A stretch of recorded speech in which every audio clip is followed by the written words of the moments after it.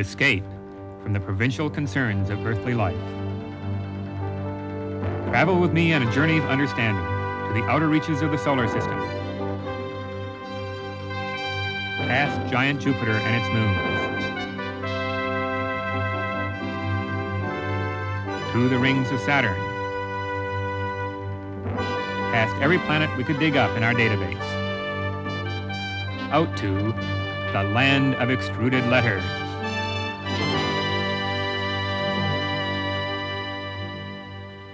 The Mechanical Universe Part 1 is finished. These first 30 programs contain almost 3 hours of computer animation. I now have 3 minutes to teach you all of physics. Calculus is used to describe the motion of objects. The derivative measures the rate of change of a quantity. It is the limit of the slope of a chord as the 2 points get closer together, yielding the slope of the tangent. Symbolically, derivatives will be done by the derivative machine. It has built in the basic rules of differentiation.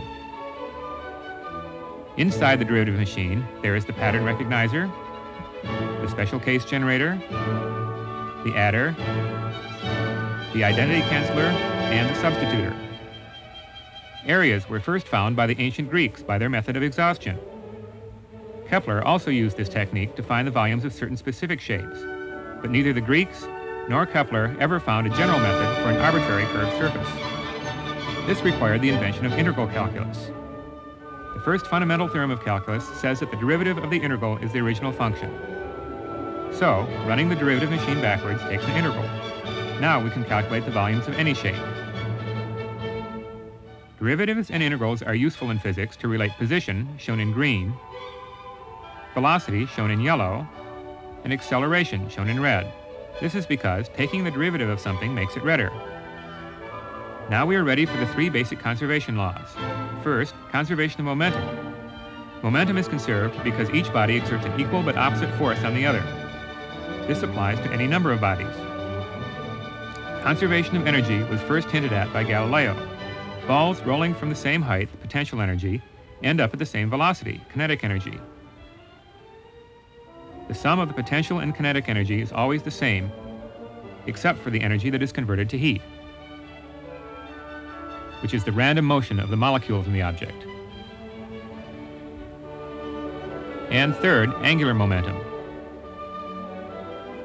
If the twisting force, r cross f, is 0, its integral, the angular momentum, is conserved. The basic laws of mechanics are then used to illustrate such questions as precession of gyroscopes, resonance, wave motion, and ultimately Kepler's law of conic sections and the equal area law. Finally, we show how these results can be used to navigate in space, when the planetary alignments are correct, and the time of day when the launch window opens. Oh, time's about up. But no JPL animation tape is complete without some gratuitous animation of the rings of Saturn. Here we follow the F-ring shepherding satellites as they keep the F-ring particles together in one thin line.